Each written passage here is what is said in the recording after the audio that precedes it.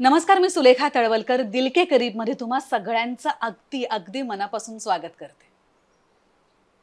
Doctor Mohan Agashe हे नाव जेव्हा आपण ऐकतो तेव्हा पटकन काय आठवतं सांगा? अगदी बरोबर, घाशीराम कोतवाल. बरं, मोहन आगाशे माझे लाडके तर आहेतच. आय एम व्हेरी शुअर एक अभिनेता म्हणून, एक माणूस म्हणून तुम्हाला सुद्धा खूपच आवडत असतील. तर त्यांच्या तोंडून दिल के करीब मध्ये त्यांचा प्रवास आज आपण जाणून घेणार आहोत. चला तर मग स्वागत करूया आपल्या लाडक्या मोहन काकांचं. नमस्कार. नमस्कार. वेलकम टू दिल के करीब. ते मला कळत ना हे काय आहे. मला एकदम एक फोन आला की तुम्ही येणार का दिल के करीब. मी मला वाटलं कोणी तर म्हाताऱ्याची चेष्टा करते पण म्हटलं हो का, कुणाच्या? तर त्या म्हणल्या सुलेखा तळवलकर. मग तर मी घाबरलोच. म्हणलं नक्कीच म्हाताऱ्याची चेष्टा झाली. म्हटलं का उगीच चेष्टा करते. त्या म्हणलं दिल के करीब म्हणजे खरं नाही की कार्यक्रमाचं नाव आहे दिल के करीब. मग माझ्या लक्षात आलं. मग म्हटलं चालेल. आणि थँक्यू सो मच काका. मनीषा ताईंनी एकदा तुम्हाला फोन केला आणि लगेच तुम्ही हो म्हणालात, त्याबद्दल थँक्यू सो मच. याला कारण तू आमच्या मैत्रिणी असं लागेबांधे असतात. हो ना, हो ना. Thank you thank you. कारण नाही ते इंटरव्ह्यू खूप झालेत, कंटाळा येतो आता इंटरव्ह्यू द्यायचा. काय आपल्या आयुष्याबद्दल नवं नवं काय बोलणार, तेच बोलणार ना. बरं, आपल्याकडे दिल के करीब मध्ये अशी एक प्रथा आहे की तुमचं स्वागत आम्ही गिफ्ट्स देऊन करतो. अरे वा, मला आधी सांगितलं असं. बरं ठीक आहे. काका, आपली एक मैत्रीण आहे निलिमा अमित नावाची. ती एक लाईफ कोच आहे, रेकी हिलर आहे आणि तिने एक अतिशय सुंदर पुस्तक लिहिलंय, एक आयुष्य अनेक प्रवास, आनंदी जीवनाचं रहस्य. तुमच्यासाठी पाठवलंय. फार आवश्यकच आहे मला. थँक्यू निलिमा अमित आणि थँक्यू सुलेखा. थँक्यू. काका, आपले एक मित्र आहेत समीर भिडे नावाचे आणि त्यांच्या आयुष्यावर त्यांनी एक अतिशय छान पुस्तक लिहिलंय, एक दिवस अचानक.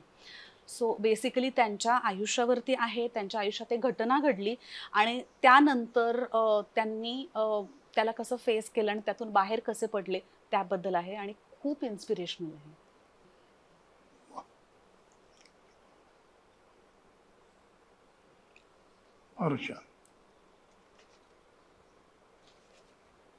मनीषा ताई ज्यांनी तुम्हाला फोन केला होता दिल के करीबसाठी, त्यांची आई ॲडव्होकेट नीला सोमन आणि त्यांनी शोध मनाचा नावाचं एक अतिशय छान पुस्तक लिहिलं, ज्याच्यामध्ये त्या स्वतः ॲडव्होकेट आहे, तर त्यांनी सॉल्व्ह केलेल्या काही केसेस आहेत त्याबद्दल आहे. वा, नवीन डायमेन्शन आहे मनाचं. शोध मनाचा.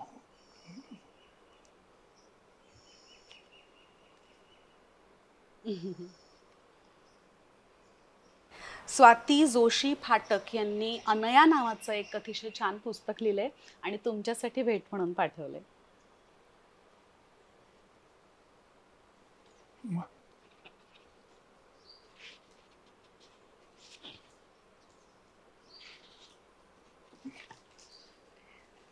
काका, नाशिकमध्ये घरकुल परिवार संस्था नावाची एक संस्था आहे जी विद्याताई फडके चालवतात. खूप सुंदर संस्था आहे, तुम्हाला माहितीच असेल. आणि तिथे दिव्यांग मुलींकडून त्या खूप छान छान गोष्टी बनवून घेतात. त्यांनी तुमच्यासाठी ना हे एक फ्रीज मॅग्नेट पाठवलंय. त्या मुलींनी हे सगळं बनवलंय. त्याला काय म्हणतात? Fridge magnet. Fridge magnet. आणि हा एक बुकमार्क आहे. त्याच मुलींनी अतिशय छान दोहर सुद्धा बनवलेली आहे आणि तुम्हाला भेट म्हणून पाठवली आहे. एक गोड पत्र तुमच्यासाठी आहे, ते आपल्या सगळ्या प्रेक्षकांसाठी तुम्ही वाचून दाखवाल का प्लीज? असंच या नावाचे घरकुल ठाण्याला पण आहे. अच्छा, तुला माहिती असेल तर. असं मुलांसाठी आई वडिलांनी चालू केलेलं फार छान आहे. घरकुल परिवार संस्था, वसतिगृह आनंदनगर, नाशिक. शिरसाष्टांग नमस्कार. आम्हाला आमचं घरकुल प्रेमानं सांभाळतं. कामं मायेची ऊब देतं. अनेक गोष्टी शिकतो आम्ही, अनेक कौशल्य शिकतो. आम्ही शिवलेली माया देणारी उबदार दोहड आपल्याला भेट देतो. ती स्वीकारावी ही प्रेमाची विनंती. घरकुलची विद्यार्थिनी मधुवंती कुलकर्णी. खूप आभार मधुवंती. आता पावसाळ्याची का थंडी पडायची वाट बघतो. आता उन्हाळा आहे, मग वापरून कळवतो. अद्वैत बापट यांचा सहज हवन एंटरप्राइज हा ब्रँड आहे आणि त्यांनी तुमच्यासाठी ऑर्गॅनिक गुळांनी बनवलेला खरवस पाठवलाय. वा वा, संपल्या का आता? नाही तर कार्यक्रमात फक्त एवढंच आहे. आहे अजून. अजून आपले आणखीन एक मित्र आहेत निशांत आवळे नावाचे आणि त्यांच्या ब्रँडचं नाव आहे चेरी पिक. त्यांनी तुमच्यासाठी एक मस्तपैकी केबिन बॅग पाठवली आहे. वा, तिकीट पाठवून द्या. केबिनला जायचं. थँक्यू. त्यागा विशेष म्हणजे निशांत आवळेंनी आपल्या सगळ्या दिलके करीबच्या प्रेक्षकांसाठी या बॅगेवर 35% डिस्काउंट सुद्धा ठेवलाय. वा वा वा, व्हेरी गुड. शक्यतो घ्या सगळ्यांनी. येस, आणि घेतायत, खूप लोक घेतायत. हो हो. सो आता गिफ्ट संपलेली आहेत, आपण गप्पांना सुरुवात करूया. चालेल. घाशीराम कोतवाल बद्दल तर आपण बोलूच या. त्याबद्दल जाणून घ्यायची खूप उत्सुकता आहेच, पण मला तुमच्या लहानपणाबद्दल, तुमचा जन्म कुठे झाला, लहानपण कसं गेलं, बालपण कसं गेलं, तुमची घडण, याबद्दल जाणून घ्यायची खूप खूप उत्सुकता आहे. तिथपासून सुरुवात करूया का? म्हणजे नक्की कुठपासून? म्हणजे तुमचा जन्म कुठे झाला, आई वडील काय करायचे? जन्म कुठे झाला मला आठवत नाही, मी खूप लहान होतो. पण मला सांगतात की भोरमध्ये झाला. अच्छा. पण मी 1 वर्षाचा असल्यापासून पुण्यातच आहे. बरं. हो, ते आता गांधी हत्येनंतर परत जी काय घटना घडल्या अप्रिय, त्यामुळं आजोबांनी माझ्या वडिलांनी सांगितले की तू पुण्यात जा, तिथं तू थोडा शिकलायस म्हणजे मॅट्रिक झाला, म्हणून ते पुण्यात आले आम्हाला घेऊन. आणि माझं बालपण पुण्यात गेलं. पुण्यात सरस्वती मंदिर, मग नोमवी. तेव्हा असं पुणे लहान, इतकं मोठं नव्हतं. आता पुणं म्हणायच्या बेडकी फुगले तर किती फुगू शकते. तर तेव्हा जवळ होतं, म्हणजे सगळं 4-5 किलोमीटरमध्ये. तर त्यामुळे शालेय शिक्षण तिथे, मग शिक्षण प्रसारक मंडळी असलं तर सगळे SP कॉलेजला जायचे, डेक्कन एज्युकेशनवाले फर्ग्युसनला जायचे. असं सगळं होतं गाडं. SPत गेलो, तिथून मेडिकलला गेलो. आणि या सगळ्या प्रवासात लहानपणापासून, शाळेत असल्यापासून नाटकात काम करतोच मी. आणि जडणघडण मध्ये फार महत्त्वाचा वाटा शाळेचा असतोच आपल्या. आणि आमच्या शाळेमध्ये पर्यवेक्षक होते पुरावसे, पुरुषोत्तम करंडक ज्यांच्या नावाने चालतं. तर मी 5वी-6वीत असतानाच ते घरी आले आणि त्यांनी वडिलांनी सांगितलं की रवींद्रनाथांची जन्मशताब्दी आहे, म्हणून आम्ही डाकघर नावाचं नाटक करतोय, तर तू तुझ्या मुलाला काम करायला पाठव. तर शाळेकडनं अशी विनंती आल्यामुळे घरच्या विरोधाचा प्रश्नच नव्हता. त्यामुळे घरनं उत्तेजनच मिळालं की काही ना शाळेत तो अशा काही जातोय. आणि माझी तुकडी टिकवली होती तेवढ्यात खुश होते. त्यामुळे तशी सुरुवात झाली. आणि त्याच वेळेला पुण्यामध्ये बालोद्यान नावाचा रेडिओवरचा रविवारचा कार्यक्रम खूपच प्रसिद्ध होता मुलांमध्ये. कारण त्या सई परांजपे, गोपीनाथ तळवलकर आणि नेमीनाथ उपाध्ये, ताई, नाना आणि हरवा हे म्हणून चालवायचे. सेंट्रल बिल्डिंगमध्ये ऑल इंडिया रेडिओ पुणे केंद्र होतं, तिथल्या हॉलमध्ये आम्ही जमून करायचो. आणि मग तसंच मग मी सईच्या चिल्ड्रन थिएटरमध्ये गेलो, सईताईच्या. आणि शाळेतलं नाटक आणि असं नाटक हे जे तेव्हा चालू होतं ते सगळ्यांचं बंद कधी पडतं. प्रत्येकजण अशा कुठली तरी ॲक्टिव्हिटी शाळेत करतच आपल्या आवडीची, आणि त्याच्याबद्दल कौतुक पण होत असतं. बरोबर. मग हे कौतुक आपलं पूर्वी मॅट्रिकला येईस्तोपर्यंत आणि आता 10वीला जाईस्तोपर्यंत कौतुक क्रमाक्रमाने चढत जातं आणि क्रमाक्रमाने उतरत जातं. जशी 10वी जवळ यायला लागते तसं आईवडिलांचं लक्ष काय उद्योग अभ्यास कर असं करून याला काही कौशल्य म्हणतात आपल्याला तिकडे लक्ष कमी होतं आपलं आणि मग हळूहळू अभ्यास एके अभ्यास असं चालू जातं. मग विशेषतः तुम्ही पुढे प्रोफेशनल कॉलेजमध्ये शिक्षणासाठी गेलात वैद्य किंवा इंजिनिअरिंग फक्त मीडिया सोडून. आता मीडिया मोठं झालंय तेव्हा नव्हतं एवढं मोठं. तर त्यामुळे मेडिकलला गेल्यावर सगळं सुटतं. माझ्या काय डेस्टिनीचा नियतीचा भाग आहे तिथं मला जब्बार पटेल भेटले. तर मग नाटक सोडायच्या ऐवजी नाटक चालू राहिलं आणि त्या काळात असतानाच अशी पाखरे येते वगैरे मग एक असं मनात पक्क झालं की आपल्याला अभिनय करायला आवडतो. त्याच्यासाठी नाटक नावाचं उत्तम माध्यम आहे. पुण्यामध्ये उत्तम संस्था आहे ज्याची आपण सभासद आहोत. त्यामुळे ते आपण चालू ठेवायचं आणि त्यामुळे एकीकडे शिक्षण दुसरीकडे नाटक हे शाळेपासून मेडिकल कॉलेजपर्यंत चालूच राहिलं. असं थोडक्यात ॲव्हरेज व्हर्जन माझ्या बालपणाचं दिलं होतं. बरं तुम्हाला आता प्रत्येक शाळकरी मुलाला असं वाटत असतं की आपण मोठं झालं की हे होऊया ते होऊया. तर तुम्हाला लहानपणी माहित होतं का की आपल्याला सायकॅट्रिस्ट व्हायचंय? मला माहित नाही. लोक हे असं म्हणतात तेव्हा त्यांना खरंच वाटतं का बांधला मारतात ते. काही लोकांना वाटत असं जे बुद्धीने खूप प्रगत असतील माझ्याहून जास्त. पण नाही तर वाढीच्या प्रत्येक टप्प्याला आपल्याला काहीतरी वेगळं व्हायचं असतं. खरंय खरंय अगदीच खरं असं मला वाटतं. आणि ते फार विचार करून केलेलं असतं असं नाही. ते त्या वेळेला वाटलेलं आकर्षण. बरोबर आहे असंही मला वाटतं. त्यामुळे अगदी त्यातली मला ठळकपणे आठवणारी गोष्ट म्हणजे मला मास्तर व्हायचं. त्याचं कारण इतकं गाढवासारखं आहे इतकं चांगलं आहे. कारण दसऱ्याच्या दिवशी आम्ही पाटीवर सरस्वतीचं चित्र काढून गुळ खोबरं घेऊन सरांना द्यायचो.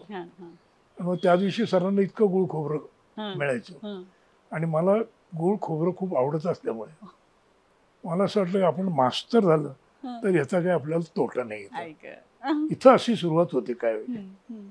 ते पुढे बदलत गेलं आणि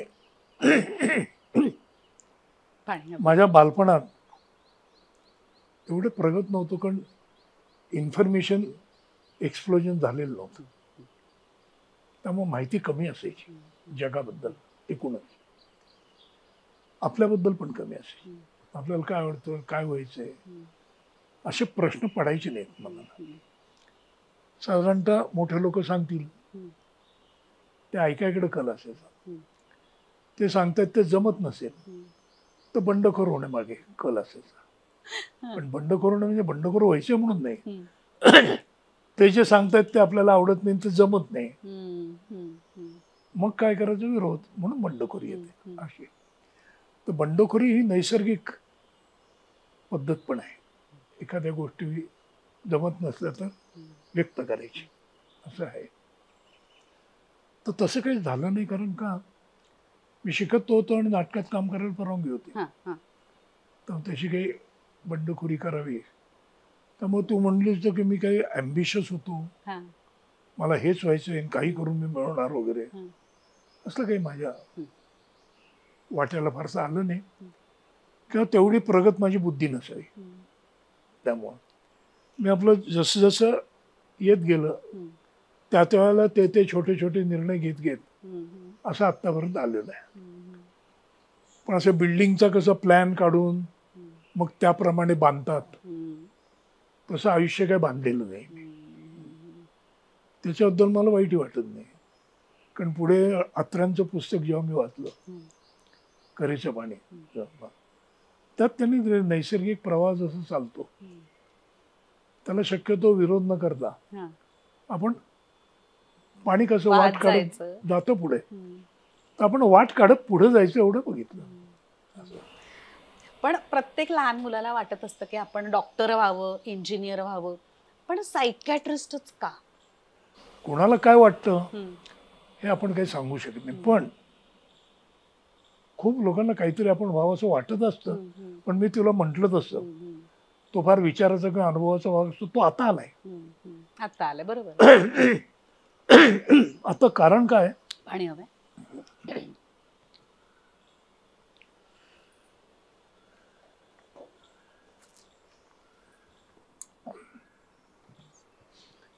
हा जीवनात पडलेला फरक आहे. माझ्या लहानपणी मी तुला म्हटलं तसं माहिती ची साधनं उपलब्ध नव्हती. मग पहिल्यांदा माहिती मिळायची घरनं, आई वडील, घरात राहणारी माणसं. 6 वर्षापर्यंत शाळेत काही जायचंच नव्हतं. त्यामुळे आजूबाजूला कोण असतील, खेळणं, येणारे नातेवाईक, मग शाळा, मग मास्तर, मग लिहिणं वाचणं शिकायचं. ही माहिती ओरली जेवढी मिळेल तेवढी, त्याचा आवाका कमी, त्याचा रीच कमी. असं करत तुम्ही लिहायला वाचायला शिकला की मग वाचनामुळे पुस्तकं येते. पुस्तकं झाल्यामुळे मग रीच वाढतो ओरल याच्यापेक्षा, आणि मग ज्ञानाचं सोर्सेस वाढतात, जास्त विस्तृत होतं. पण हे कुणाचं? आपलं फॉर्मल एज्युकेशन हे बुद्धिजीवी आहे. तुमच्या मेंदूचा जो भाग वाढला, आणि त्यामुळे काही लोकांना शाळेत घेतच नाहीत. त्यामुळे एक बौद्धिक वाढ विशिष्ट नसेल तर तुम्हाला नॉर्मल शाळेत जाताच येत नाही. त्याच्या पुढच्यांनाच शाळेत जाता येतं. पण त्या शाळेत जाणाऱ्यांमध्ये सुद्धा बहुसंख्य प्रमाण हे ॲव्हरेज बुद्धिमत्ता असल्याचं आहे, फार बुद्धिमान लोकांचं नाही आहे. पण शिक्षण मात्र वाचनातनं आणि लिखाणातनं व्हावं लागतं. त्यामुळं शिक्षणाला बौद्धिक अधिष्ठान आहे. भावना त्यामुळं जोपासल्या जातात असं नाही, असं माझं मत आहे. एनिवे, तर असं असल्यामुळे एखाद्या गोष्टीविषयी प्रत्यक्ष माहिती, म्हणजे आता वैद्यकीय शिक्षण हे घ्यायचं की नाही, कसं मिळतं, काय मिळतं, किंवा दूरदर्शनवर काम करत, तेव्हा नव्हताच दूरदर्शन, याची आपल्याला माहिती जेव्हा मिळायला लागायची तेव्हा आपली बऱ्यापैकी वाढ पूर्ण झालेली असायची आणि आपल्याला बऱ्यापैकी अनुभव असायचा. त्यामुळं मिळालेली माहिती अनुभवाच्या निकषावर आपण तपासून घ्यायचो. आता बरोबर उलट झालं. आत्ता माहिती इतक्या पटकन, इतक्या लहानपणात मिळते की अनुभव शून्य असतो. माहिती सगळ्याची, अनुभव कशाचाच नाही. अनुभव हळूहळू वाढून जात असतो. पण माहिती असल्यामुळे प्रत्येक अनुभवासाठी विचार तयार असतो आधी. त्यामुळे मी तुला असा एक शब्द वापरतो, व्हर्जिनिटी ऑफ इमोशनल एक्सपिरियन्स. हे आहे की नाही मला शंका आहे. कारण विचार, भावनेबद्दलचा विचार, त्याची माहिती आधी कळते, भावना अनुभवायच्या आधी. त्यामुळं भावना अनुभवतानाच ते काही काही माहिती वाचलेली असते, पाहिलेली असते, नाटकात, सिनेमात, त्याला असं रिॲक्ट व्हायचं का तसं रिॲक्ट व्हायचं.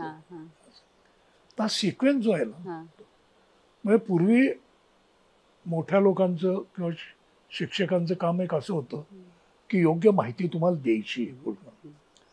आता तुमच्याहून जास्त माहिती त्यांना असते मुलांना, शिक्षकांपेक्षा अनेक वेळा. मग या माहितीच्या जंगलातनं वाट कशी काढायची, हा मोठा पडलेला फरक आहे असं मला वाटतं. आणि त्यामुळे तेव्हा मी फार विचार करून निर्णय वगैरे काही घेतले का, एक इन्स्टिंक्च्युअली आपल्याला कळतं की शाळेत घातलेलं आहे, आई वडिलांची इच्छा आहे आपण शिकावं. निदान ती इच्छा जर आपण त्यांची पूर्ण केली तर ते आपल्या इच्छेलाही थोडाफार मान देतात आणि नाटकात काम करायला परवानगी देतात, असं आहे. मग तेवढा वाईटही नव्हतो बुद्धीने, व तेवढा एकदम प्रतिभावान पण नव्हतो. पण त्यामुळे हे दोन्ही चालू राहिलं जोडीने असं करून.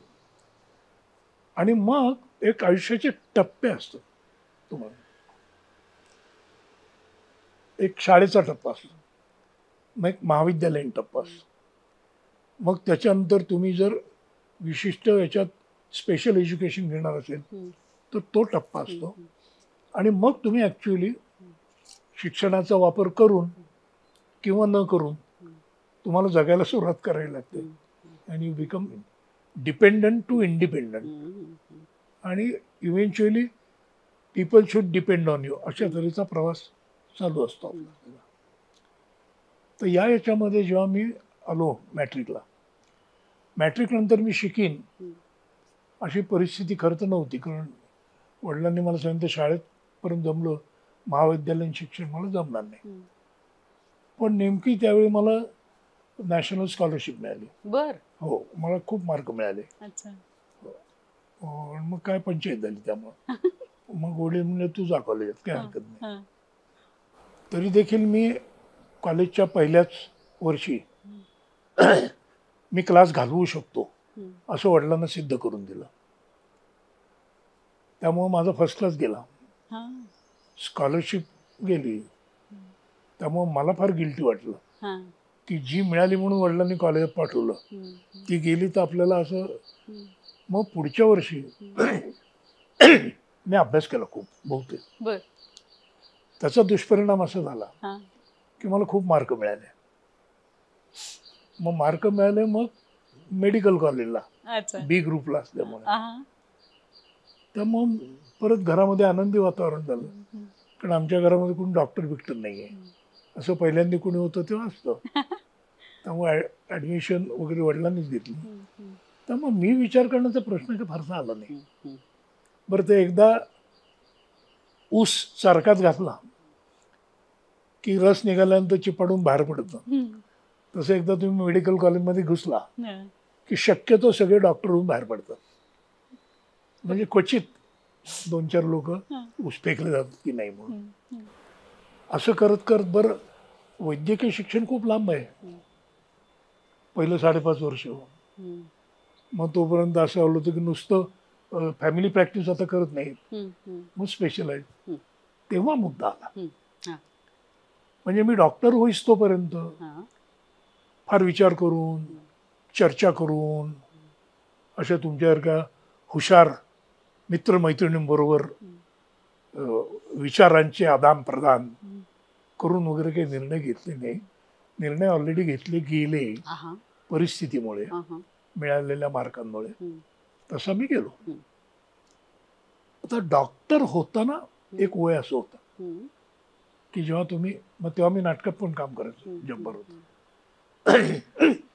आणि त्या 5 वर्षात वैद्यकशास्त्रामधले किती विषय मला आवडतात. What is the main difference doctor होण्यामध्ये, इंजिनियर किंवा हे तुमचं तंत्रज्ञान विकसित पावलं त्यात. भावनांचा संबंध, मानवी भावनांचा संबंध जो वैद्यकीय व्यवसायात येतो तसं इतर व्यवसायात नसतो. You actually have to deal with living human beings. इतर व्यवसायामध्ये you have to deal with lot of इनॅनिमेट, बरोबर, तंत्रज्ञान. बरोबर. तर असं असल्यामुळे विचार तेव्हा सुरू झाला.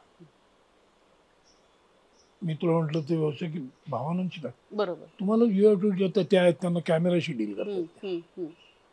कॅमेरा उत्तर उलट देत नाही त्यांना, काही नाही. More or less is a one way track. त्यांचा मेंदू आणि समोरची टेक्नॉलॉजी, आम्हाला माणसाचा, ज्याला सुद्धा भावना आहेत, विचार आहेत, अशा लोकांची डील करत आधार करतात. बरोबर. त्यामुळे भावनांचं अनन्य साधारण महत्व हे वैद्यकीय व्यवसाय शिकताना माझ्या लक्षात आलं होतं. आणि बाकी कुठल्या ब्रँचमध्ये जेवढं सायकियाट्रिक त्याला महत्व दिलं जातं ते दिलं जात नाही. बरोबर. आणि साहित्यात सुद्धा त्याच्याकडे लक्ष पुरवलं. आता तू पाहिलं तसं मी म्हटलं तुला काही लोक जेव्हा जात नाहीत शाळेत कारण त्यांची बौद्धिक वाढ तेवढी नसते, पण त्यांची बाकी ज्ञानेंद्रिय चांगली असतात. आता तू पाहिलंस तर ब्लाइंड स्कूलमध्ये जे ऑर्केस्ट्रा असतात ते खूप चांगले असतात. तर there ॲक्युटी for hearing is better than those who can see. बरोबर. म्हणजे एक पंचेंद्रिय जर कॉम्प्रोमाइज असेल तर it is कॉम्पेन्सेटेड for by other census. आणि त्यामुळं स्पर्श नावाच्या सिनेमात तू पाहिला असशील नसीने केलेला, तोंडात जास्त ऍक्सिडेंट हे डोळे असलेल्या माणसांमध्ये होतात. आमची बाकीची त्यामुळे आम्हाला लगेच कळतं काय. तर हे अनन्यसाधारण सेन्सिटिव्हिटीचं महत्व जे आहे त्यामुळं मी सायकिएट्री हा विषय घेतला. काका चहा. थँक्यू. वेलकम.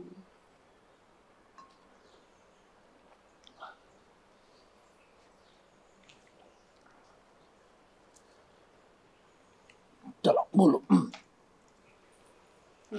सॉरी कुठे थांबलो तो लक्षात नाही.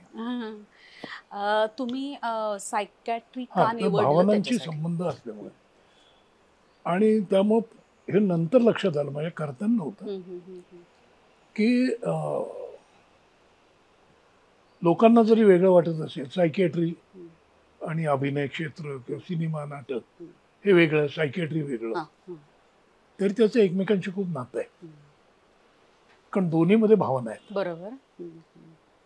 भावनांना वाट मिळावी, विचारांना वाट मिळावी म्हणून साहित्य निर्माण होतं, म्हणून संगीत. जसं मी तुला सांगितलं की बौद्धिक वाढ नसेल तर मग ते लोक एकमेकांशी संगीतानं कम्युनिकेट करतात. संगीतातलं जुगलबंद तू ऐकल्या तर त्याचा डोक्याशी संबंध नाही, ऐकण्याशी संबंध. बरोबर. लक्षपूर्वक ऐकणं, लक्षपूर्वक बघणं हे आपल्याला शिकवत नाहीत. वाचायला लक्षपूर्वक लागतंच, मग नाही तर दिसणार काय वाचतोय कळणार नाही. म्हणून याच्याकडे लक्ष गेल्यामुळं मला असं वाटलं की हा विषय मला करायला आवडेल आणि मला मिळाली संधी, म्हणून मग मी ते शिकलो. सर्जरीमध्ये उभं राहायला मला उभं राहायचा त्रास आहे, त्यामुळे इतर विषयांपेक्षा कल माझा तिकडे होता. आणि मग पुढे शिकवतानाही माझ्या लक्षात आलं की चांगल्या साहित्याच्या नाटकाचा उपयोग माणसाचं मन समजून घेण्याकरता होतं. म्हणजे आमचे जवळचे मित्र सतीश आळेकर जे नाटक लिहितात, ज्यांनी महापूर, महानिर्वाण, बेगम बरूसारखी नाटकं लिहिली. आता मनाचे व्यापार कसे चालतात हे कळलं तर ती नाटकं जास्त चांगली समजतात. त्यामुळे दिस is almost like a entrance taste असं म्हणू आपण. आपलं बाहेरचं जगणं आणि आतलं जगणं, बरोबर, यात एक अंतर असतं खूप. आतलं जगणं लोकांना कळत नाही कदाचित, आपल्याला कळतं. आणि लोकांना कळलं तर ते त्यांना कळेल असं नसतं. बरोबर. म्हणजे समजेल असं नसतं. समजेल असं नसतं. तो अन्योन्य संबंध भावनांमध्ये असतो. आणि त्यामुळे आळेकर म्हणले होते की अनेक वेळा आपण आपल्या भावना काबूत ठेवायला शिकतो, because that is our sign of maturity. पण मग त्या दबलेल्या भावना या प्रेशरमध्ये दबलेल्या वाफेसारख्या असतात. त्याला योग्य वाट नाही मिळाली, मग ती योग्य वाट कशातून मिळते? तर ती साहित्यातनं मिळू शकते, कवितेतनं मिळू शकते, खेळातनं मिळू शकते. आणि थोडी थोडी जर वेळेला गेली तर कुकरचं झाकण उडत नाही. बरोबर. असं एक अन्योन्य नातं त्याच्यात आहे. हे माझ्या खूप पुढं मी व्यवसाय शिकत असताना आणि काम करत असताना लक्षात आलं. तर मग परस्पर पूरक आहेत. आता इथपर्यंत तुझ्या प्रश्नाचं उत्तर आपण देऊ. म्हणजे दिलंय मी की हे का करावं असं वाटतं. मला पुढे बोलत गेलो तर माझा मोनोलॉग होईल, त्यामुळे मी तुझ्या पुढच्या प्रश्नासाठी थांबतो. तुम्ही जेव्हा देऊ का, तुम्ही जेव्हा एखादी भूमिका करता सो त्याच्यासाठी तुमचा हा पेशा तुम्हाला खूप उपयोगी पडत असेल नाही का? आता तेंडुलकर न शिकता जर उत्तम लिहू शकतात मनाची अवस्था, तर फॉर्मल एज्युकेशन आणि भूमिका समजणं यात अंतर आहे, हे सहज लक्षात यायला पाहिजे. आता दत्ता भट उत्तम काम करायचे, स्मिता उत्तम काम करायची, तर ती लोक ही काम कशी करायची मग? स्वयंपाक सुरुवात जेव्हा करतो तर तू केला असशील असं मी समजतो, हल्लीच्या बायका करतातच असं नाही. तर पहिल्या दिवशी कोणालाच कुठली भाजी उत्कृष्ट करता येते तुम्ही रोज करत राहिला तर सराव नावाची गोष्ट असते, आणि तो डोळसपणे तुम्ही करत राहिला. मग आज केलेली चूक उद्या नाही केली, नवीन चूक केली, मग तिसऱ्या दिवशी दोन्ही चुका न करता आणखीन नवीन चूक केली, तर हळूहळू तुम्ही अजिबात बिनचूक कशी भाजी करायची हे शिकू शकता. सगळ्या चुका करून झाल्या एकदा किंवा कळल्या करू शकतो. तसा रोल करताना जी आपण तालीम म्हणतो, रिहर्सल, तालीम हा शब्द बरा आहे. कुस्ती खेळणारे लोक आधी तालीम करतात ना, म्हणून नाटकाला सुद्धा तालीम नाव पडलं की तुम्ही जे प्रत्यक्ष करणार आहात त्याचा अनुभव घेण्यासाठी म्हणून तालीम आहे. आणि त्या तालमीमध्ये तुम्हाला भूमिका सापडावी लागते. आणि आता सगळीकडे प्रचलित जो शब्द आहे जो आपण वापरतो, किती कळतो मला माहिती नाही पण वापरतो, त्याला परकाया प्रवेश असं म्हणतात. आता मी सांगतो ते पटतं का तुला? बोल. परकाया प्रवेश म्हणजे असं आहे, मी मोहन आगाशे, तू सुलेखा तळवलकर, तुझं एक मन आहे, त्या मनात सगळ्या भावना ज्या मला आहेत त्याच तुझ्या मनात. तुझी दाखवायची पद्धत वेगळी असू शकेल, परसेप्शन वेगळं. आता तू एक भूमिका करतेस, ती भूमिका लिहिणारा मनुष्य तिसराच आहे कोणी, बरोबर. तर त्या भूमिकेचं एक मन आहे ना, कॅरेक्टर घेतलं त्याचं मन आहे. ते मन, तुझं मन थोडा वेळ मोकळं करून ते मन तुझ्या शरीरात घालायचं आहे, त्याला परकाया प्रवेश. काया तुझी आहे, पण what you R going to behave in that is not what Sulekha will behave, is what the character will behave. बरोबर. म्हणजे तू एका लेखकाने कन्सीव्ह केलेली एक पात्र आहे, एक व्यक्ती आहे जी तू नाही आहेस, वेगळी आहे, पण दिसताना तू दिसणार आहे. बरोबर. पण ती व्यक्त होताना, ती वर्तणूक करताना तू सुलेखासारखी वागणार नाहीयेस, त्या व्यक्तीसारखी वागायला पाहिजे. म्हणजे ह्याच्यामध्ये तू काय फरक करू शकतेस हे शिकणं, याला म्हणतात तालीम करणं. हा परकाया प्रवेश. आणि मग तो करायचा असेल तर अनेक वेळा तुला तालमीत सांगितलं असेल की आपण विचार, तू म्हणतो तुम्हाला प्रश्न हा का निघाला, या माझ्या अभ्यासाचा उपयोग झाला. बरोबर. तर हे बौद्धिक आहे का? नाही. स्वयंपाक करता करता पुढे लोकांची गप्पा मारत तू गोळ पोळी कशी लाटू शकते? म्हणजे कुठलं तरी डोक्यातलं हे हातात यायला लागतं, ते चेहऱ्यावर यायला लागतं, ते देहबोलीत यावं लागतं. त्या कॅरेक्टरचं मन जेव्हा तुझ्या देहबोलीत उतरतं, तुझ्या व्यक्त होण्यामध्ये उतरतं, आणि ते तू तालीम केल्याशिवाय होणार नाही. निबंध लिहू शकशील त्याच्याबद्दल, वर्तणूक करू शकणार नाही, वर्तणूक नाही कन्व्हिन्सिंग. त्यामुळे त्याचा उपयोग मर्यादित आहे.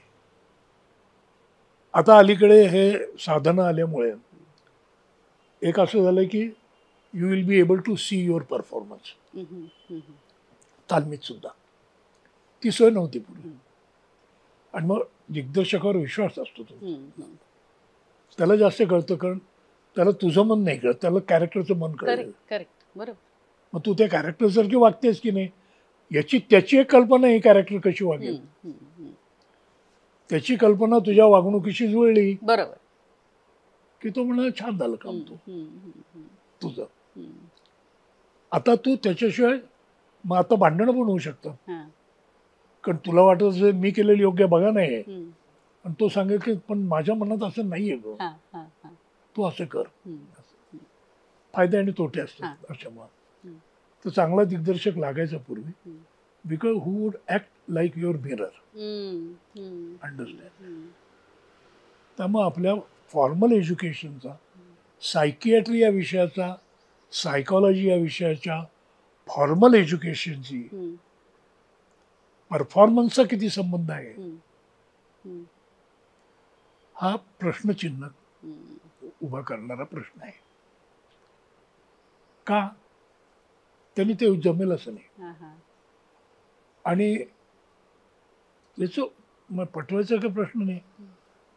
स्वयंपाक कसा करावा याची उत्तम पुस्तकं लिहिलेली आहेत, पण त्या बायकांचा स्वयंपाक कसा आहे मला माहिती नाही. ते खरोखरीच पुस्तक उत्तम लिहिलंय मला माहिती आहे, बरोबर, पण पुस्तक लिहिणं ही बौद्धिक कला आहे. ते कसं तुम्ही कम्युनिकेट करताय. स्वयंपाक करणं ही परफॉर्मिंग आर्ट आहे, पुस्तक लिहिणं ही सेरेब्रल आर्ट आहे की नाही. आपण अभिनय करतो म्हणजे आपण परफॉर्मिंग आर्ट मध्ये आहोत. दिग्दर्शक सांगणार आहे, क्रिएटिव्ह थिंकिंग करणार आहे, तो त्यातलं सांगणार आहे आपल्याला. मग आई बाजूला उभारून सांगते ते मीठ कमी कर थोडं, तिकडे लक्ष दे, डावा हात जरा नीट कर, हे दिग्दर्शक. फॉर्मल एज्युकेशन आणि परफॉर्मर, आणि म्हणून एक ठोकळ मानाने सांगतात प्रत्येक वेळी केलं पाहिजे असं नाही, की Wien you perform you must surrender your intelligence. Intelligence is an analytical tool. ज्ञानेंद्रिय ही आपली टूल्स आहेत अभिनयाची. म्हणजे नाक कान ऐक, आपण व्यक्त त्यातनं होतो, आणि त्यामुळे फील घेऊन हा वाक्प्रचार तू ऐकला, तू काम करते नाही चांगलं आहे वाईट आहे, पण जरा फील घेऊन काम कर. म्हणजे you feel the character. Feel the character म्हणजे काय, भावना त्या समजलं पाहिजे. बुद्धीचं कळलंय तुला, इकडे जा, चार पावलं ओळखी, याचा मिलाप करून परफॉर्मन्स, किंवा परफॉर्मन्स हा स्ट्रक्चर्ड आहे. तो एक विषय, मग तुझ्या मनात आलं खरं वाटतंय म्हणून तू स्टेज सोडून जाऊ शकत नाही. मर्यादा आहेत परफॉर्मन्सच्या, पण त्या मर्यादा पाळताना भूमिका तीच केली पाहिजे.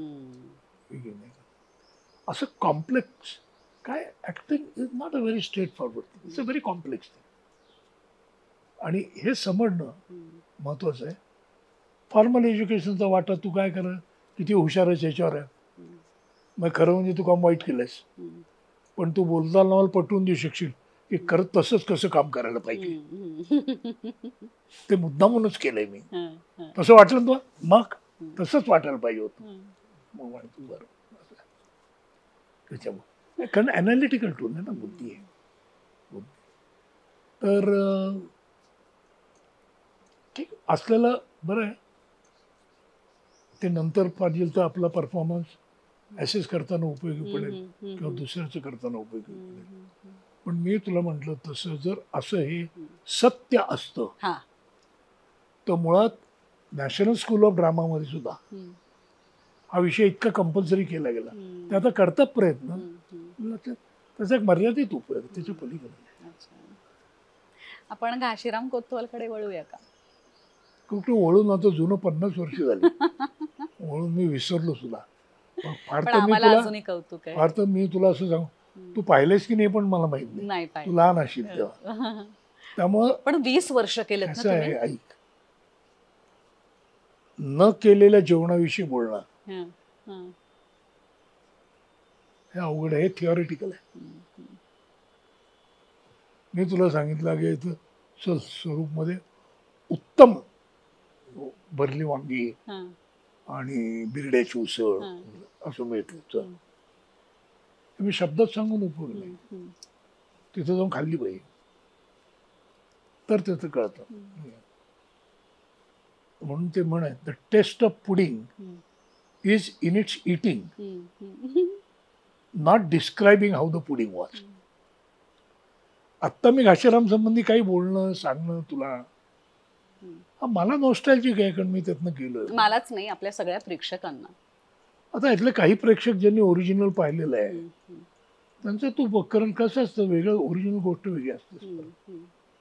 आणि तू म्हणतेस त्याप्रमाणे मी एवढं सांगून की बरोबर आहे, 20 वर्ष एखादी भूमिका करणं ही फार रेअर गोष्ट आहे. मी अनेक वेळा सांगताना म्हणतो की लोक हल्ली संसार करत नाहीत इतका. केलेलं लग्न 20 वर्ष टिकेल की नाही खात्री नाही आहे. आपण केलेली भूमिका 20 वर्ष टिकवायची आणि सुखाने नांदवायची.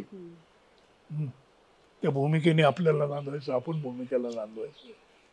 It's a great experience. It's a great experience because मग आपण कशीदा काम शिकतो,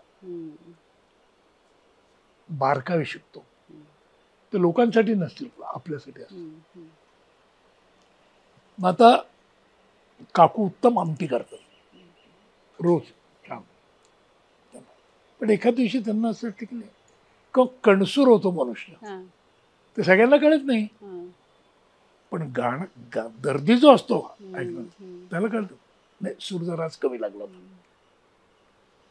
ही जी गंमत आहे ना ती त्या भूमिकेत होऊ शकते जर जेवढे वर्ष मी केलंय तेवढे वर्ष बघणारा एक संवेदनाशील प्रेक्षक असेल तर तो सांगू शकेल.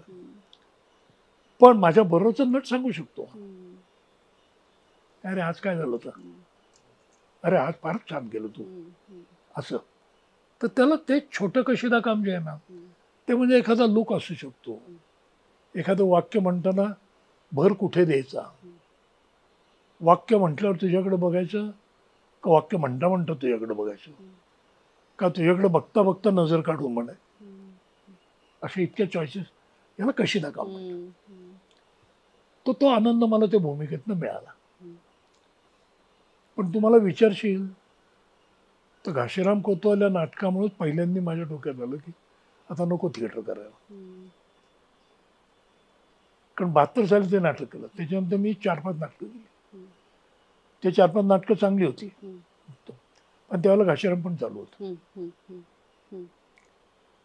ही नाटकं चांगली झाली की लोक याचे कौतुक करायचे आणि जाता जाता मताची पिंक टाकून जायचे, हे सगळं. पण तुझा घाशीराम म्हणजे काय आहे की मग असं वाटतं की एवढं सगळं करून चांगलं करून आपण लोक आपली फक्त आमटी लक्षात ठेवणार, आपण भाजी पण चांगली केली ते बघणार नाही. अशा मनस्थितीत 84 साली आलो होतो. कारण तोपर्यंत घाशीरामचं नाविन्य त्याला झालेल्या विरोधामुळे, त्यातून मिळणाऱ्या आनंदामुळे, मग काही काही होत होत पहिला परदेश दौरा केला त्याच्यामुळे असं होत होतं. पण मग त्याच वेळेला साईडला हे पण चालू होतं ना, असं काय. मग यातनं बाहेर पडायचं असेल तर आपण काही काळ रामराम करावं, दुसरं काहीतरी करावं, असे विचार मनात यायला सुरुवात साधारण 82-83 साली झाली. आणि त्याच वेळेला मला ग्रिप्स या लहान मुलांसाठी होणाऱ्या नव्या पद्धतीच्या नाटकाची ओळख झाली. त्यामुळे मग माझं कामातलं मत जरी हे असेल तरी रंगभूमीवरचा इंटरेस्ट हा टिकला.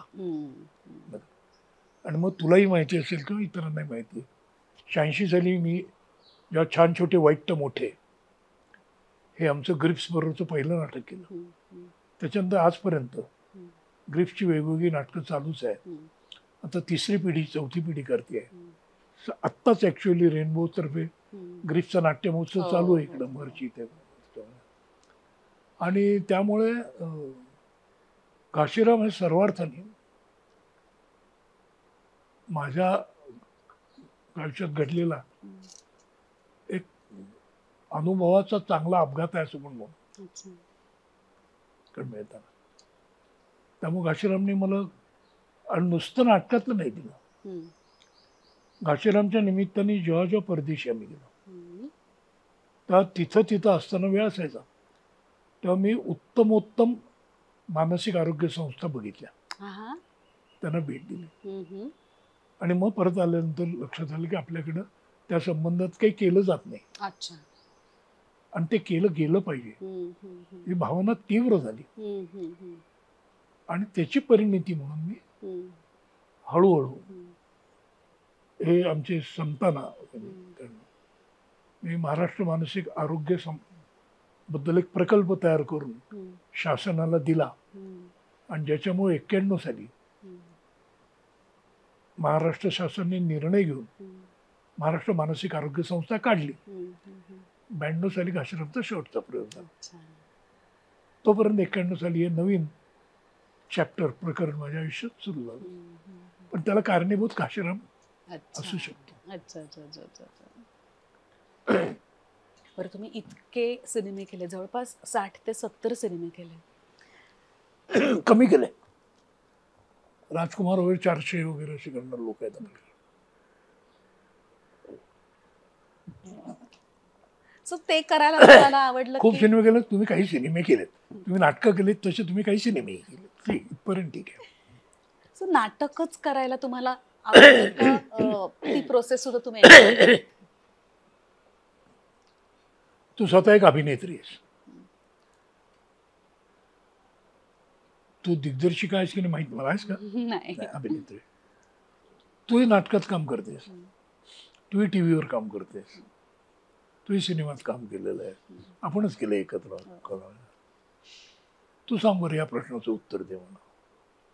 मला विचाराल तर मला काम करायला आवडतं. मीडिया कुठलाही असला तरी मी तिन्ही एन्जॉय करते. पॉलिटिकली करेक्ट उत्तर आहे. पॉलिटिकली नाही, पण आणि माझं उत्तर हेच आहे, it's a politically correct answer. मला मजा येते हे वेगळं,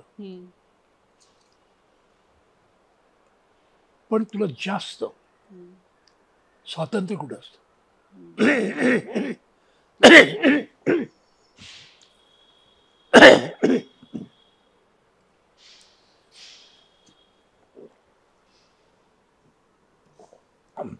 नाटकात. रंगभूमी हे अभिनेत्याचं, अभिनेत्रीचं, नटाचं मीडियम आहे. तो दिग्दर्शक किती चांगला असला, त्यांनी डोकं फोड केली असली तरी एकदा ती विंग सोडून तुम्ही स्टेजवर आलात की तो काही नाही की करत. तुम्ही काय करणार आहात? तिथं तो आत डोक्यावर हात मारून बसला तरी किंवा तो हात काही फरक पडत नाही. मग त्याच्या हातात परफॉर्मन्स तुमचा नसतो, तुमचा परफॉर्मन्स तुमच्या हातात असतो. सिनेमात तसं नसतं, तुमचा परफॉर्मन्स तुकड्यात तुकड्यात असतो. बरोबर. ते तुकडे तुम्ही किती चांगले इमॅजिन करून देता आणि ते कसे जोडले जातात.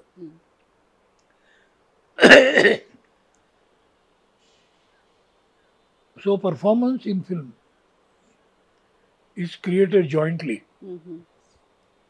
by actor, director and editor. नटाचा नटीचा त्यातला परफॉर्मन्स हे तिघं मिळून क्रिएट करतात. बरोबर. रंगभूमीवर तुम्ही क्रिएट करता, फार तर लाईटवाला आहे. तुम्ही चांगला अभिनय करता आणि त्यांनी बोंबलायला लाईटच दिला नाही तुमच्या, तर मग काय करणार आपण? काय साऊंड रेकॉर्डिस्ट आहे, त्यांनी माईक तुमचा ऑफच करून ठेवला, दिग्दर्शक काय करू शकत, तंत्रज्ञ करू शकतात. त्यामुळं as such also unless you R performing in a very intimate space, जिथं तुम्ही टोटली डॉमिनेट करू शकता. नाहीतर या सगळ्या आर्ट ज्या आहेत त्या कलेक्टिव्ह आर्ट्स आहेत, सगळं जमावं लागतं. पण between the two theatre is more a medium of N actor compared to cinema. त्यात मग ते समाधान मिळतं. त्याला एक स्पेसची कंटिन्युटी असते, टाईमची कंटिन्युटी कशी असते. It may be 2 hours real time and the story may be of 3 generations. बरोबर. Or it may be 2 hours happening, but 2 minutes stretched to 2 hours. पण ते सगळं सलगरित्या दाखवलं जातं. जिथे सिनेमामध्ये तुम्हाला खूप टेक्निकल लिबर्टीज आहेत, जाऊ शकता. त्यामुळं म्हणजे हा प्रश्न विचारणं का मला चुकीचं वाटतं, कारण तुम्ही चिकन खाल्लं गेलं, मग तुम्ही काल खाल्लेलं चिकन चांगलं होतं का आज केलेली भरली वांगी चांगली होती? दोन कम्पेअर नाही होऊ शकत त्या गोष्टी. ते वेगळं आहे, हे वेगळं आहे, वेगळं वेगळं आहे, असं आहे. आता तुम्ही काय चूज कराल हा थिओरिटिकल मुद्दा आहे. त्यावेळची तुमची गरज काय याच्यावरती आहे. कारण शेवटी आफ्टर ऑल टीव्हीचा किंवा सिनेमातला परफॉर्मन्स हा कॅन्ड ज्यूस सारखा आहे. आज बघितलं तरी तो, उद्या बघितलं तरी तो, परवा तर तसंच असणं. बरोबर थिएटरचं तसं नाही ना.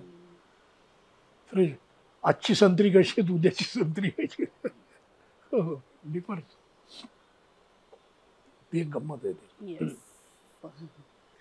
काका तुम्ही पॉप्युलर सिनेमा सुद्धा केला आहे, त्रिमूर्तीसाठी तुम्हाला नॉमिनेशन सुद्धा आहे. सो हे सगळे सिनेमे करताना तुम्हाला काय वाटलं, किंवा त्रिमूर्ती एस्पेशली तुमच्याकडे कसा आला? माझ्याकडे कसं आला म्हणजे ते सुभाष यांनी मला फोन केला की आम्ही एक नवीन सिनेमा करतोय, आम्हाला नवीन विलन पाहिजे तुमच्याबद्दल. आम्ही खूप म्हणजे सगळे ऑफर करताना आम्ही कसं ग्रेट ऐकलंय तुमच्याबद्दल, तमुक तमुक अमुक तमुक, आणि म्हणून तुम्ही हे करावं, त्यातला विलन वेळ. आणि एक खरं आहे, रेग्युलर विलनपेक्षा त्रिमूर्तीमधला विलन वेगळा आहे. रेग्युलर विलनमध्ये बायका बोळव, त्यांच्यावर बलात्कार कर आणि असले दारू पी वगैरे असले प्रकार नसून त्याच्यामध्ये स्पिरिच्युअल विलनी आहे थोडीशी. कालीमातीचे भक्त आहेत, कुणाकडे काय पॉवर्स आहेत, अशा तऱ्हेचं आहे ते लहान मुलं. आणि त्यामुळे तो वेगळा असतो. आणि मुख्य म्हणजे तोपर्यंत जे पॉप्युलर सिनेमे केले त्यात मला अशा माझ्या गरजा भागवण्याकरता केले मी ते. कारण मी तुला सांगितलं किंवा माहीत नाही, मला माहिती नाही, 50 वर्ष आम्ही थिएटर फुकट केलं ॲक्टिंग थिएटरमध्ये. मी नाही एकट्याने, जब्बार सगळ्यांना आमच्या ग्रुपने. आणि हॉस्पिटलमधलं काम हे माझं उपजीविकाचं. पण अशा वेळी तुम्हाला काही काही गरजा लागतात. तर मला एकदा पुण्यात तोपर्यंत उकडत नव्हतं, पण लोकांनी पुन्हा खराब केल्यामुळे ते उकडायला लागलं खूप. नाही तर पूर्वी मी लहान असताना पुण्यात फॅन लागायचे नाहीत, आता फॅन लागतात. तर एकदम 4 फॅन घेणार कुठनं पगारात ना आपण. मग असे एखादी फिल्म केली तर 4 फॅन घेता येतात. मग आपले करून 4 फॅन घ्यायचे, ते सिनेमा आपण बघायचे आणि लोकांना बघू दे न बघू दे, काय फरक पडत नाही आपल्याला. असे जबाबदाऱ्या असतात, आवड असते, परिस्थिती, मित्रांनी काहीतरी विचारलं करावं लागतं. मग जगण्याचे सगळे काही वेगवेगळे कारणं असतात आपण गोष्टी करतो त्या. तर मग असं फार ठरवून बघ असं काही नाही अजून की हेच फिल्म मी खूप केलं, या फिल्म एकूणच फिल्म कमी केली, नाटकंही कमीच केले. हॉस्पिटलमध्ये रेग्युलर काम करून एक संस्था चालवली आहे. तर त्याच्यामध्ये एक मला अनुभव म्हणून बघायचं होतं करून केलं. मग दुसरा आनंद याच्यात पण आहे एक, की काही लोक पहिला त्यांचा कमर्शियल सिनेमा हिट झाला की मग पुढे विलनच झालेले आहेत आणि मग फक्त तेच करत बसले. टाईपकास्ट होता. पण त्यात त्यांनी खूप पैसे पण मिळवले. बॅलन्स साधणारे नसीर सारखे कमी आहेत हे करणारे, किंवा ओम सारखे, त्यांना चांगलं मिळालं. तर तसं नव्हतं. मला इकडचे पण चांगले सिनेमे चांगल्या लोकांबरोबर काम केलेलं आहे. त्यामुळे मणिकौल टू सुभाष घई अशी रेंज आहे माझी कामाची. तर प्रत्येकाची पॅशन म्हटली तर बरोबर फिल्म करायची, कुठली फिल्म करायची वेगळं आहे. असं मी करत राहिलो, कारण अभिनय ही आवड आहे म्हणून. मग कमर्शियल सिनेमा करताना बऱ्यापैकी डोकं ठिकाणं की काय प्रकारचा अभिनय करा. आणि याचं एक चांगलं उत्तर देऊन हा प्रश्न संपवू आपण. ओमपुरी आणि मी आम्ही एका सिनेमात दोघंही विलन होतो आणि त्यात सनी देओल हा हिरो होता. त्याचं नाव होतं जोर नाव. तर आम्ही एकदा व्हॅनिटीमध्ये बसलो होतो, जब्बार आले विचारले, काय ओम काय चाललंय सध्या? तो ओमने असं उत्तर दिलं, कुछ नहीं सर, एक्टिंग का डिपार्टमेंटल स्टोर खोल के बैठे हैं, जिसको जैसा चाहिए वैसा देते हैं. यात सर्व उत्तर आले. तुला असा अभिनय पाहिजे का? तसा देतो. आपला पाहिजे का? तसा देतो. स्वतःच्या आनंदाचा. आणि शेवटी असं आहे की स्वतःबरोबर दुसऱ्याचा विचार करायला शिकलो तर बरं पडतं आपल्याला. काका, कासव, अस्तू, दिठी या सिनेमांची निर्मिती का करावीशी वाटली तुम्हाला? त्याचे मी प्रोड्युसर नाहीच आहे मूळचा. आवडीनी नाही, निवडीनी नाही, पैशानी नाही. तर घरातलं कर्त मनुष्य गेल्यावर जबाबदारी पडली तर काय आपण घेतो तसं आहे ते सगळं प्रकरण. आणि याच्याबद्दलची बऱ्यापैकी सविस्तर माहिती तुम्ही माझं इंस्टाग्राम जर बघितलं तर त्याच्यावर मी प्रोड्युसरच्या माझ्या 4 प्रवास कसा झालाय, म्हणजे it which all started from producer by default अस्तू, producer bye choice कासव, ॲक्सिडेंटल प्रोड्युसर जसे Manmohan Singh accidental prime minister म्हणतात तसं दिठीच्या वेळेला कसं झालो. आणि जो सिनेमा मग करायचं ठरलं त्यात त्या गेल्यामुळे मग आपली नैतिक जबाबदारी पूर्ण करणं, प्रोड्युसर बाय कमिटमेंट, अशा 4च फिल्मची निर्मिती. आता शेवटची व्हायची पूर्ण, मग निर्मिती झाली, सिनेमा पूर्ण व्हायचा.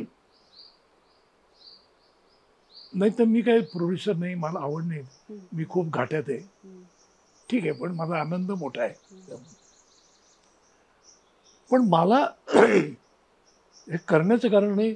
बरेच वेळा मला विचारतात मग की सुमित्राबाईंकडेच तुम्ही का फिल्म केली, मग माझ्याकडे इतर लोक आमच्याकडे काय तुम्ही, तर त्यांना मी सांगतो मी प्रोड्युसर नाही आहे, मी त्यांचे फिल्म फक्त केलेत, त्याचं कारण वेगळं आहे, तुम्ही तसं करू शकत नाही. म्हणून ज्या बाई मुळात या फिल्म मेकर नव्हत्याच वयाच्या 40 वर्षापर्यंत, शी was a hard core teacher and a social scientist. Karve इन्स्टिट्यूटमध्ये शिकल्या, टाटा इन्स्टिट्यूटमधून पास झाल्या आधी, आणि स्त्रीवाणीमध्ये त्या self images of women in urban slum याच्यावर काम करत होत्या.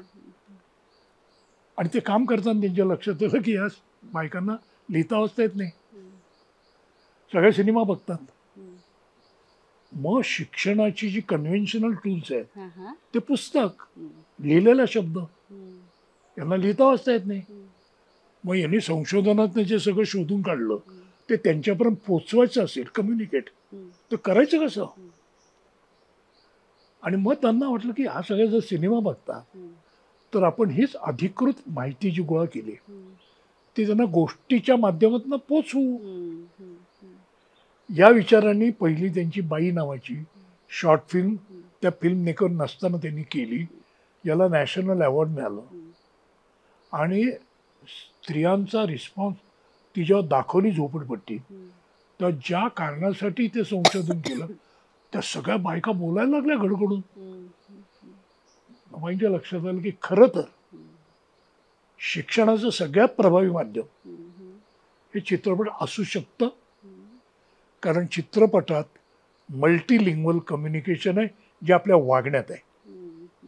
आत्ता तू माझ्याशी बोलतो, मी तुझ्याशी बोलतो, मी जे बोलतो त्याला एक चेहरा आहे, त्याला एक आवाज आहे, त्यात पॉज आहे, त्यात लुक्स आहेत, हे सगळं कम्युनिकेट होत आहे. भावना आहेत त्या तुझ्या वेगवेगळ्या पातळ्यांवर, कॉन्शियस, सबकॉन्शियस, अनकॉन्शियस कम्युनिकेट होतात. पुस्तक वाचताना तुम्ही लिहिलेला शब्द एवढं एकच मीडियम आहे कम्युनिकेशनसाठी, आणि मुळात या सर्व भाषा ज्या आहेत, इमेज, साऊंड आणि शब्द, या मुळात अधिक कम्युनिकेशनसाठी आले. त्या आर्ट फॉर्म म्हणून जन्माला आलेल्या नाही आहेत, त्या शेअरिंगसाठी जन्माला, मला माझी भावना व्यक्त करता यावी, शेअर करता यावी, मला माझा विचार शेअर करता यावा, याच्याकरता हे आलेलं आहे. पण आपण सोयीनुसार त्याचं शिक्षणाकरता पुस्तक आणि करमणुकीकरता सिनेमा असं सोयीचं हे केलं आहे. याचं कारण सिनेमाचा ताबा हा सगळ्या पैसेवाल्या लोकांकडे आहे. तू कर सिनेमा, पण तू दाखवू नाही शकत. मोठा विषय आहे तो, त्याच्यात मी बोललोय काय ते, पण हे गरजेचं आहे. आणि मग मी वैद्यकशास्त्रातनं आलेलं आहे. मेडिकल कॉलेजमध्ये किंवा आपल्याकडे थिअरिटिकलमध्ये रोग कसा शोधून काढायचा, कसा तपासायचा, कसं औषध द्यायचं हे कळतं. पण रोग झालेला माणूस आजारी, या माणसाला कसं बघायचं? कारण एकच रोग 10 माणसांना झालं तर 10 वेगळ्या गोष्टी आहेत. याचं शिक्षण देत नाहीत, जे चांगल्या सिनेमातून मिळू शकतं. या सिनेमामधली माहिती ही ऑथेंटिक आहे, आणि पोर्ट्रेल माणसांचं जे ते वास्तव पोर्ट्रेल आहे, ते करमणुकीकरता कॉम्प्रोमाइज केलेलं नाही.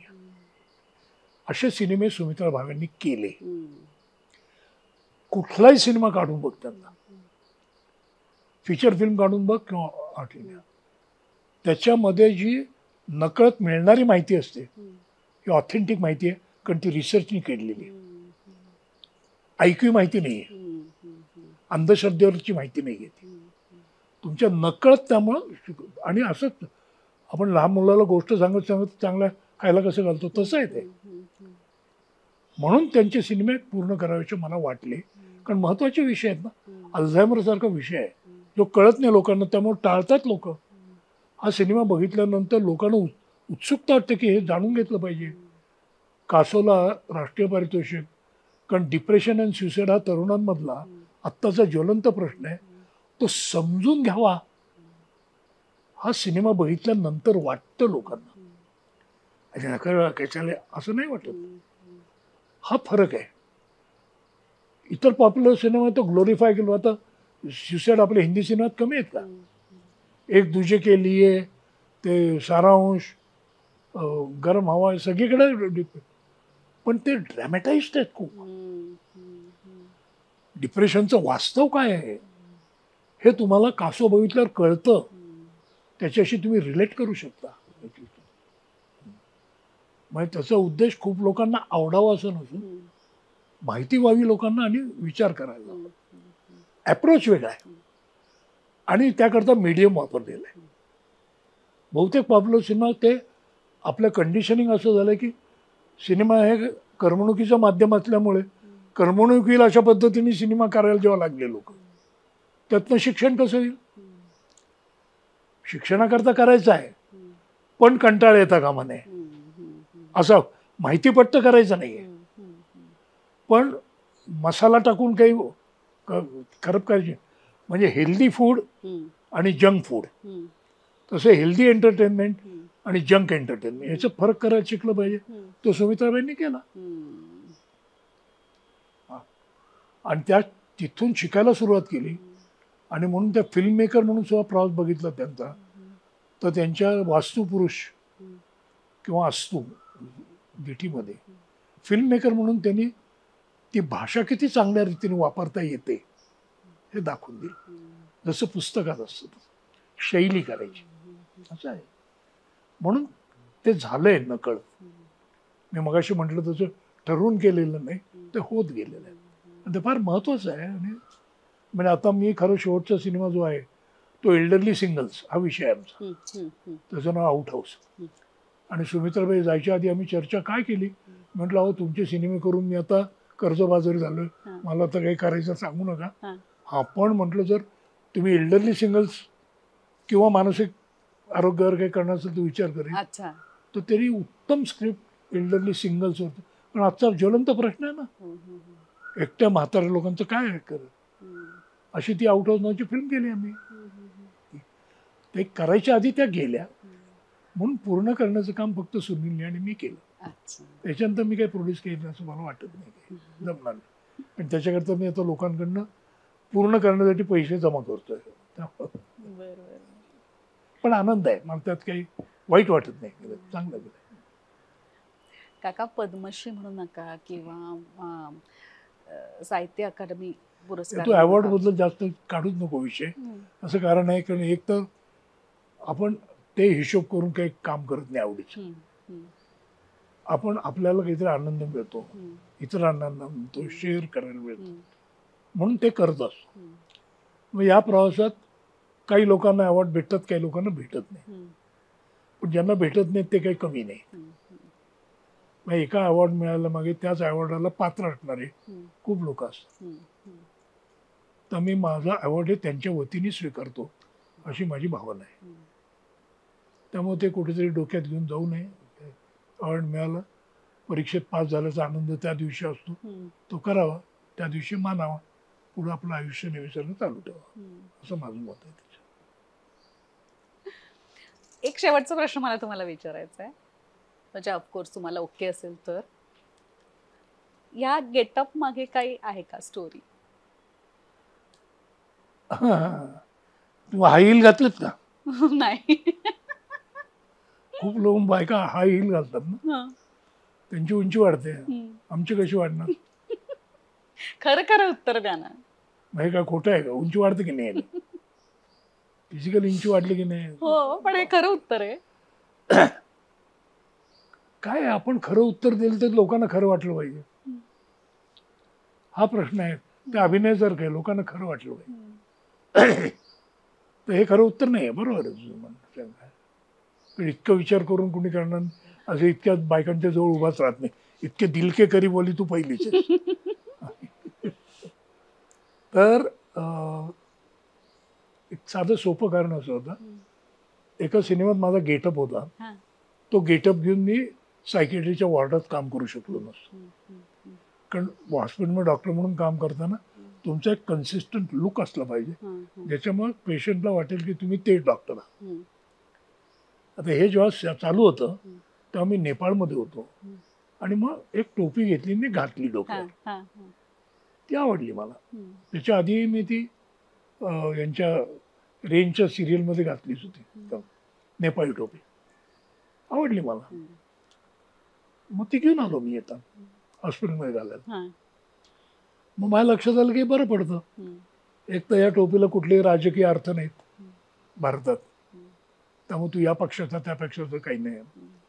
दुसरं महत्त्वाचं म्हणजे तुमच्यासारख्या सद्धन सुबत्ता आमच्या आकाशासारखे मोठे मोठे घरं बांधलेली लोक ज्यांच्याकडे वॉचमन असतात, त्यातले खूप नेपाळी असतात.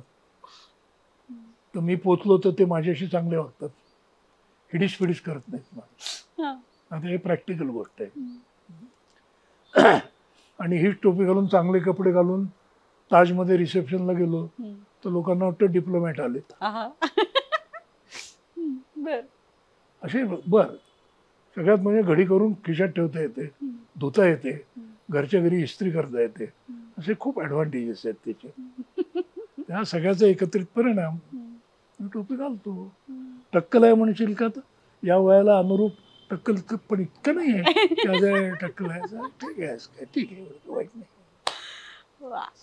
काका खूप बरं वाटलं तुम्हाला भेटून. सारखं तिला प्रत्येक वेळी तुला हे म्हणावंच लागतं, पण कर्तव्याचा भाग आहे. खरंच वाटलं मला बरं, कारण आपण आधी भेटलोय, आपण गप्पा मारल्यात, पण एवढ्याशा तास दीड तास गप्पा कधीच नाही मारल्यात. आणि तुमच्या बरोबर खरंच गप्पा मारायला मला आवडलं. पण हे दिलके करीबमुळे शक्य झालं ना.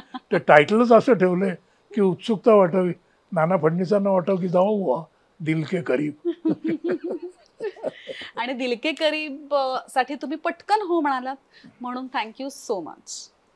वेलकम. यातली बरीचशी माहिती इतर याच्यात आली आहे तर ती तिकडे दुर्लक्ष करून नाही आहे तेवढी ऐका, बाकी ठीक आहे. थँक्यू. आणि तुम्ही सगळेजण ऑलवेज पाहत राहा दिल के करीब. येत राहा दिल के करीब. पाहत काय राहा दिल के करीब.